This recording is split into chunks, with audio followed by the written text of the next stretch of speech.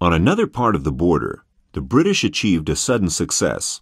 According to the Peace of Utrecht, they were the owners of the peninsula where the present-day Canadian province Nova Scotia is located. To support their rights, the French built a number of forts on the isthmus connecting Nova Scotia with the continent. In summer 1755, a squad of 2,000 men moved out of Halifax and occupied all the forts on the New Brunswick Isthmus. The French garrisons, totaling 500 men, yielded to them without firing a single shot. Quebec paid major attention to the lands in the south of the Great Lakes.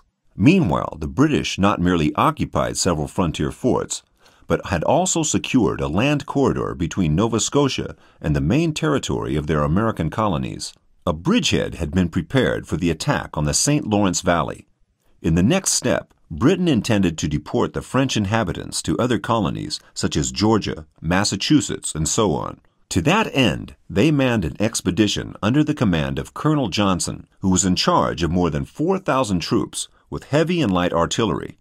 All the French could hold against their adversary were about 1,500 troops, militiamen, and Native Americans. As a result of Johnson's expedition, Britain was able to strengthen its positions along the river Oswego and threaten the French lines of communication in the south of the Great Lakes.